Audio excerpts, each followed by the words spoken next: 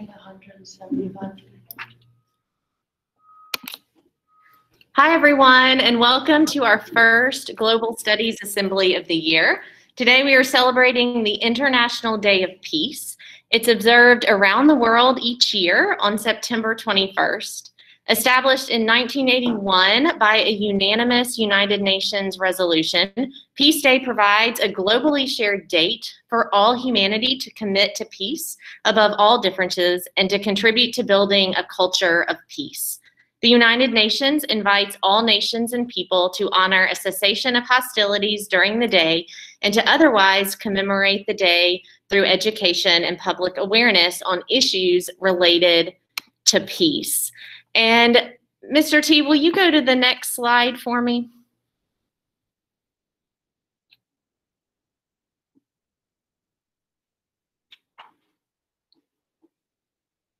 Great. This year, the theme is Shaping Peace Together. And even though Peace Day was yesterday, we are really excited to be able to celebrate the day all together as an upper school. And we hope that all of you will consider taking the Peace Day Challenge. And if you do something related to peace, to share that with the hashtag Peace Day Challenge or Shaping Peace Together. And right now, I want to turn things over to Forrest Hutchison. Hi, everyone. My name is Forrest Hutchison, and I am the Senior Prefect for the Global Studies Committee. So today I have the honor of introducing Ms. Rosa Emilia Salamanca Gonzalez. A finalist for the 2020 Women Building Peace Award, Rosa Emilia has been working steadfastly to build peace in Colombia for nearly 30 years. Her involvement in the Women's National Summit yielded important results and no doubt shaped the final peace agreement that Colombia so proudly hosts today. The involvement of the Women's National Summit and the 2016 peace process between the Colombian government and the Revolutionary Armed Forces of Colombia People's Army was crucial to realize one of the most inclusive peace agreements to date globally. Rosa Emilia's quiet leadership is heightened by her keen intuition, and with her intersectional approach and her understanding of war and identity, she knows what spaces need her support and experience. She began her career in education, teaching intercultural educational programs to Indigenous people, and is excited to be back with students today.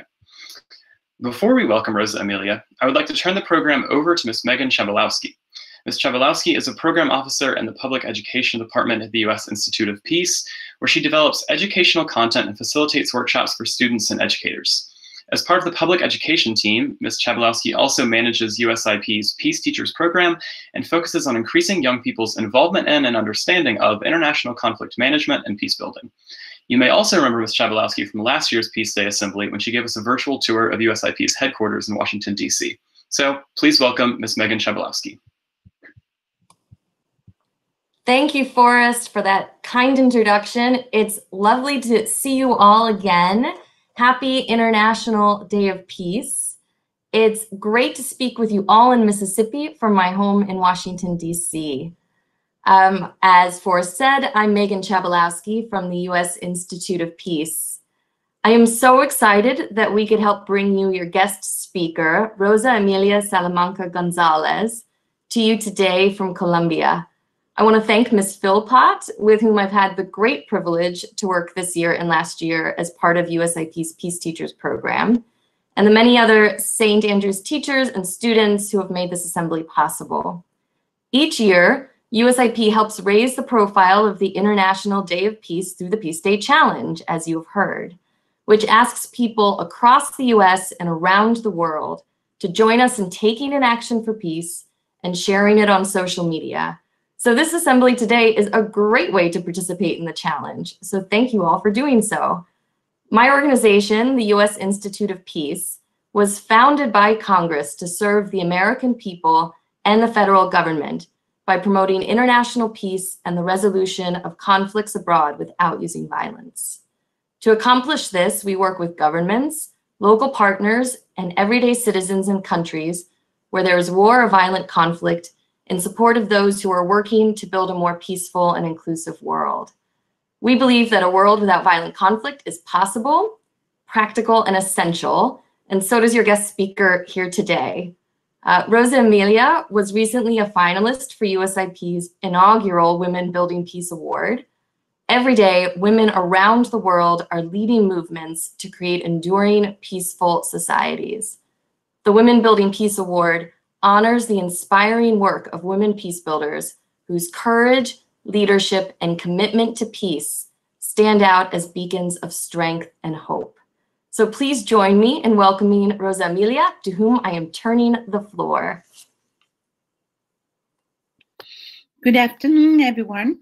Thank you so much for this invitation. I want to thank Megan. I want to thank Kathleen, Emily, and of course, Forrest and Amy, or everyone that has had something to do with this invitation.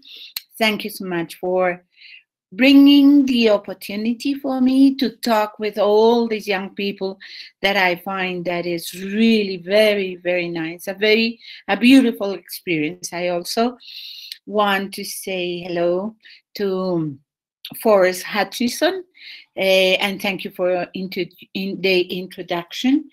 And well, I was thinking very much how to talk with you. One of my dreams have ever, all the time I was telling Emily and Megan and the others, I was telling that I want to see Mississippi River. That is one of my dreams.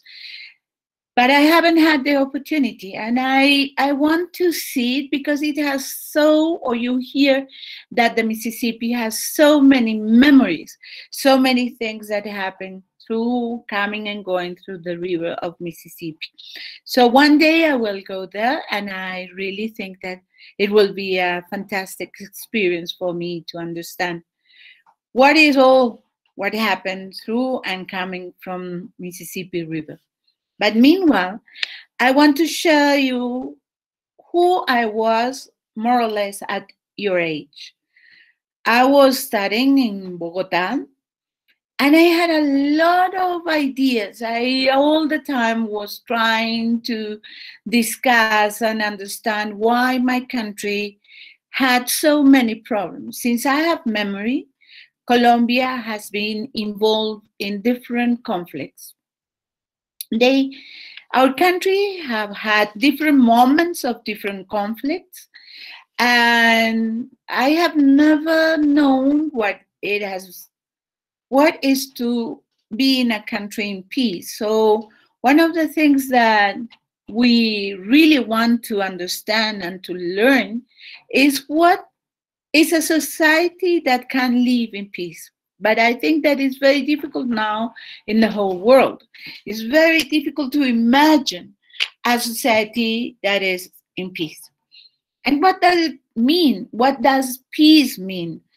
I think for a long time, we thought that it was only justice, that it was only trying to see how things are not so bad for poor people.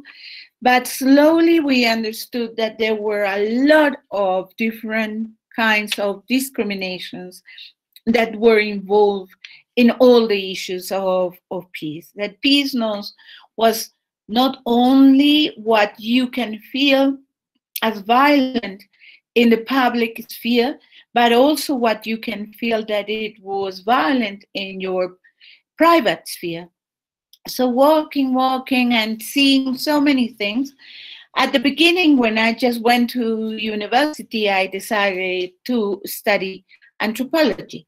And in that time, to be an anthropologist was something very, very nice and very special, because Colombia has a very incredible diverse of people living here. So we have a lot of people that came from slavery and sugar cane plantations in other centuries, but we also have indigenous people, and we have also peasants that are living in the rural areas, and we are very, very diverse. So being an anthropologist was in the 17th, 18th, I was in the university at the end of the 70s and beginnings of the 80s in the past century. I discovered the whole world of diversity. I discovered the richness of being with indigenous people. I discovered the richness of culture. I discovered the richness of so many different points of view. So at the beginning, I was trying to work also to pay my university. I studied in a public university because I really wanted, because I defend very much public institutions, public health, public education, all this kind of institution. I think they are so important for people, especially in my country. So I studied in the public university, in the National Public University. It's a huge university. It's one of the biggest ones in Colombia. It's a very good one. And then to try to find money and to do my work and to create awareness about what I was seeing in society, I was, at the beginning, I tried to work also as a clown. It was really fun because you always think of a peacemaker as a very serious and committed person. But we also have fun. We also can smile. We can also have other ways of going and coming in different languages with people. So in the young times, I was a clown, and I also had a group of Muppets. And Muppets were very useful to create awareness with people, going to different places, to schools and everything, to community places, to tell the story of what was happening in our country. After that, I decided to work very closely with indigenous communities. And why? Because I think that the indigenous people are people that are ignored by societies. They are the original inhabitants of America, but we sometimes think that they really don't exist. They are in some places. So one of the reivindications that we have for peace was to bring on board indigenous communities. There are many, many indigenous communities. We have in Colombia, we have more of 86 different languages, although we speak Spanish as our main language, but we have many languages. Even in some of our islands, we speak English. In what we call San Andrés and Providencia, they speak English. They come from English speaker slaves. So after that, I decided to work in education and intercultural programs for education. So I had the great opportunity of being also a teacher. And that taught me a lot about children, about how, because they were culturally very different to what I was used to have. And so we decided to begin to do the intercultural programs of education. But that was like, I was inspired all the time, so much by people. People have so much knowledge. Sometimes we think that knowledge only comes from academy. And I think there is a special knowledge that we can really see in all the academy, in schools, in formal schools.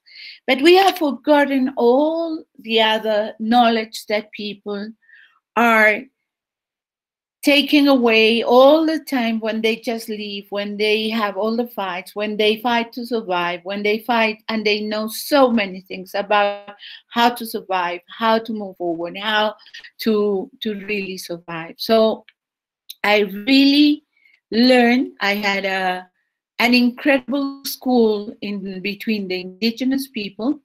They taught me so much about nature. They taught me about relations. They taught me about community. And because this talk is about building peace together, it's very important to see people that in their own ways and in their communities, they build peace and they build relations and they build so many things together. So they taught me that being an individual was very important, but being a community was even more important, because it was the magnificent relation and dynamic of many individualities that were so powerful, working together in the achieve of justice, in the achieve of peace, in the achieve of non-discrimination, in the achieve of many of the things that all the time we are discussing about. And that working together was the way also to try to find how and why politics were done, why this politics and not that other policies, and how things were drawn. So there was a lot of things that in community you can come together and find more answers in the discussions, more ways. You can be very creative in communities. So we moved, and we have many difficulties in our country. It's not the worst country in the world, but as many other countries that have lived in conflict, in armed conflict, we have had a hard time. But I think that we also have a hard time because we have many different conflicts that are in contact with that was the political conflict. The political conflict in Colombia, I don't know if you all know where Colombia is. Colombia is in the southern part of the continent, and it is the corner where you have two big seas, the Atlantic and the Pacific. We have a beautiful landscape, and in that country many things have happened. We had many political struggles and many political conflicts, armed conflicts, because it was a very unjust country. But war is something that is very difficult to understand. Once you start a war or an armed conflict, it's very difficult to stop it. It's very difficult. It's very easy to do it, but it's so difficult to stop it, because then many things come to that conflict. Proud, and people don't want to understand the others, and they think that if they don't defeat the other, they will look like weak. And it's really very difficult to de-escalate a conflict that has arisen. So we had a conflict for 60 long years. Still we have conflicts, but in the last part of that conflict, things were really bad, because there were many actors of the conflict, and we are a very polarized society. So one of the advices is that when societies began to come very polarized, it's very important to have some kind of dialogue. It's very important to reach the different to me, not only to think that I have the truth. Maybe I have a little bit of the truth, but one of the things that creates wars and armed conflicts is thinking that people have the truth. And we have to understand that truth is something that emerges of the talk and interchange of experience between many people. Nobody has the truth. Nobody. There's no one that has the truth. You create it all the time. So I think that one of the incredible things that happened in Colombia is that we began and polarized and have many people that were dead, disappeared. And then a terrible thing happened, and the fuel for the conflict came from the narco traffic. Narco traffic is something that is global. Colombian people have been discriminated so much because they come from what they call a narco traffic country. But what narco traffic gave to this country was fuel for very own political conflict. But also, the problem of narco traffic is a global problem. There is a demand in many countries, in Europe, United States, Canada, all over the world. And then some of the countries will cultivate where many poor people are, where many peasants are very poor and have very little to live with. So this fuel of the narco-traffic money came to our conflict and really began a fire, an incredible fire during the 2000, between the 1998 and 2010, 2000 something. Finally, we had a peace agreement. And in that peace agreement, there was a huge involvement of women. And let me tell you a little bit about women. Women can be very strong and very persistent in achieving peace. We work in many ways. We try to do our best in achieving peace. And when we talk about achieving peace, we are not talking about only the silence of arms and the stopping of killing with bullets. We are also talking in a more holistic way. We are talking about peace that will end with discrimination, that will end with injustice, that will end with so many things that in societies are really the causes of the conflict. So when we are talking about peace, we are not talking only about a naive peace or a peace that will also like put makeup in societies. We have to talk about peace in a deeper way. We have to go inside societies, and then we have to fix so many things that are bad, not only in our societies, but in the whole world. So we decided to work very, very strongly in this peace agreement, but women have been working previously in peace for a very long time. So one of the things that I really want to share is that many women have a peace agenda, although many women don't know that they have a peace agenda. I have the fortune of being a recognized peacemaker, but I know so many women in my country that are building peace day by day. That is incredible. Where do you build peace? You build peace in your house. But in your house is not only, peace is not silence. Peace is not confronting. Peace is not debating. Peace is not saying what they think of what I am thinking. Peace is not being a way of freedom. Freedom is something very important, with respect and with inclusion and trying to have conflict resolution and transforming our conflicts. So I think that many women have begun to do peace or to change relations in their own country, in their own families, changing the relations of power that you have in your house.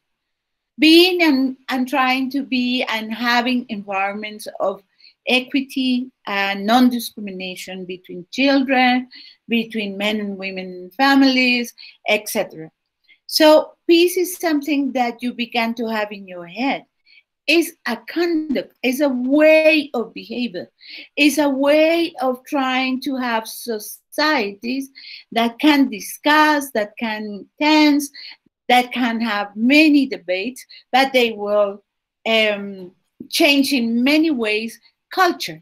So peace is a strong question to culture. And there are many ways of changing culture.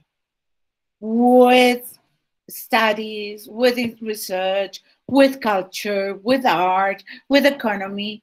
But if you are sure that you are changing the original structural points that have to be changed to have really as consequence a change of the system that will bring opportunities of a different behavior non-discrimination behavior, a real distribution for people that will really have the opportunity for work, for health, for education. So peace is something that is really very comprehensive. When we did the peace agreement in Colombia, many of the women in Colombia were victims of the conflict. What is to be a victim of a conflict? Is to be injured by the conflict, although you are not a combatant. Not necessarily because you are a combatant, but because you were near, or you have a boyfriend that was a guerrillero, or you have a boyfriend that was a militar, or you have a boyfriend, or you have a family, or whatever, or because you have sexual abuse, or because you were enslaved by different troops to work as in the cooking of meals. You have many ways of being, or being kidnapped. So many women were victims. In Colombia, or you have been displaced of your territory, and your territory has been taken away.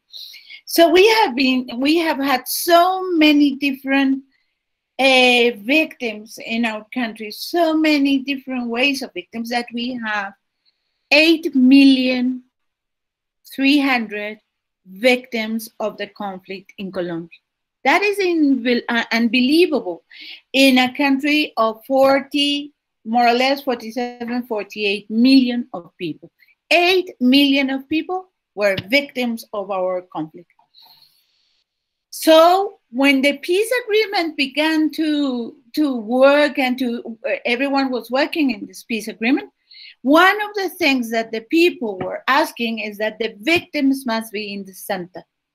And putting the victims in the center of the agreement was telling these people that have been armed for so long that they have not only killed between them, but they have affected society so highly.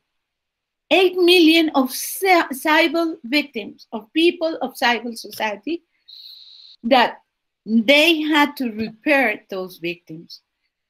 And women began to work very hard in this idea. This is one of the most inclusive peace agreements that we have in gender focus, in gender perspective, but we are still working. And then I don't know if I can move forward to answer some of the questions that I have been asked by the students. I don't know, Megan, if I... Yes, that would be great. Thank you so much for your message. And I know that we have some students who have questions for you. And Lillian is going to start us off. Yeah, okay. Thank you so much. Okay, so what advice would you give to someone trying to start a career similar to yours? Oh, that's very difficult. I don't have a special advice. It's something that is in your heart. You know that you want to work for others. You want to work, you know in your heart that you want to be involved in things that are not only for you. You know, you cannot go through the world without seeing injustice, without seeing what is happening to other people.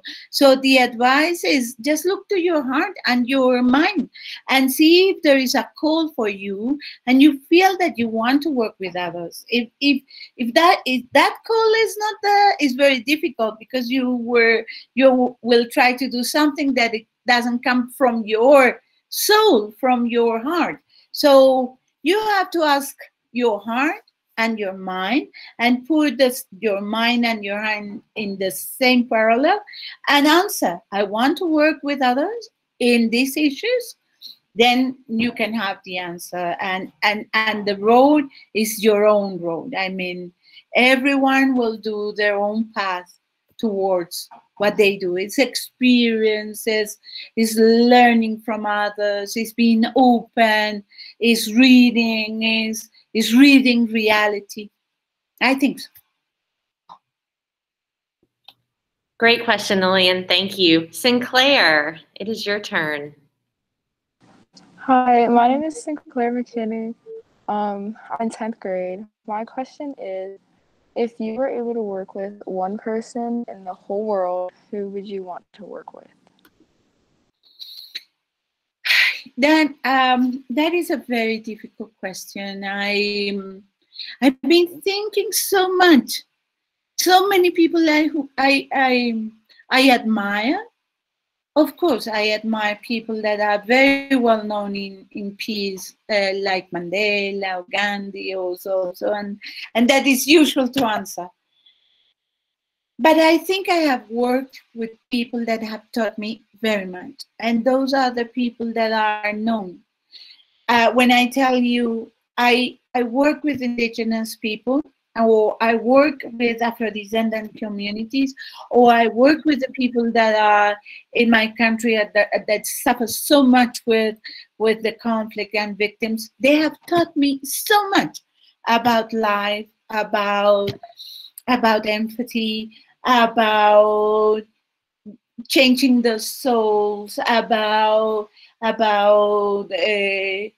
trying to reconciliate with others after suffering so much, that I think that I have met already the people that I like to work with, and those are the ones that I work with, actually. Thank you, Sinclair. Raymond. Hi, my name is Raymond Huang, and I have a question in Spanish, if that's okay. Yeah. ¿Cuáles son los problemas más importantes que usted está resolviendo en Colombia ahora?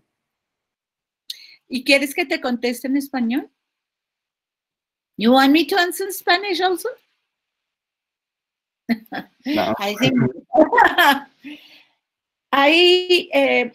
we have many difficult problems. I think that one of the problems is polarization of our society. We live in a very polarized society, and that is bringing many. We are still. Our minds are. We have two big problems. Still, we have many armed people in the country. So we still have conflict inside the country in many of the areas, because still there is some political groups that are in arms, but also we have this horrible problem of narco traffic, and we also have all this, narco traffic and all the organized crime that is so transnational. So this is a huge problem for us. But at the same time, our society has to do a transition in our minds and hearts and souls and everything to go out of the conflict. So we are trying to implement the peace agreement, but we have to implement it in what has been written in the document, with all the things that we have to do for the next 15 years, but we also have to change our minds and our ways of behavior. So I think we have to learn many ways of resolving our own normal conflicts, and trying to find a way not to have such a polarized society. Also, because peace brings like the floor, and many problems has arisen with very strong voices, because there is so much inequality in our country that now we have. One of our complicated problems is that everyone is trying to find a way to have the rights accomplished. And we have to try to put our voices in the same way, so we can work for a country that in some way, in reconciliation and some kind of harmony, we can move together towards peace achievement, really. Great. Thank you, Raymond, for your question. And we have one last question from Forrest. Hi. So my question is, how can we as students engage with your mission and the mission of your organization, CIASE, and other peace-building efforts around the world? That is a great question. And I was thinking, I really want to engage these men and young women and young men with this accomplishment of peace. So I think we are actually now doing a campaign of women's peace builders. So we want you to take a picture of yourself saying, we support women's peace builders. And you can tweet to siase.org. And we can do a lot of movement about, and you can say, I support, you can have small videos, I support women peace builders because, and I support women's peace builders in Colombia because, and that will be extremely good, and it will really be part of an actual campaign that we are having in our country. So that will be really incredible for us if you can do this with us. So we are open, and you can tweet it, you can put it in all your networks and so and so, and put siase.org and put USIP. I don't know what is your tweet address and the school, so we can have like one week or something like that in this time of building peace together. We can build peace together, you and us. We can build peace together. So I think that is an incredible good question. And I hope you will do it. Thank you, Forrest. Great question. And Rosa Emilia, I cannot thank you enough for joining us today on behalf of myself and Mr. Tokarski and the Global Studies Program in St. Andrews. We are really thankful that you were willing to give of your time to speak with students today. I also would like to thank the USIP and Megan and her colleagues, several of whom have been watching you speak today as well. And Megan, do you have any final things to say? No, just a big thank you to all of you, and what a wonderful call to action. And I'm excited to go do that myself. So I've made some notes. So it's lovely to see you all again. Thank you for having us. And I wish that, Rosa Emilia, you could hear applause if we were in a scenario where we could give you a standing ovation for the words that you shared with us today and the importance of women in peace building. So thank you very much. Y'all can clap really loud. We can do one room of clapping.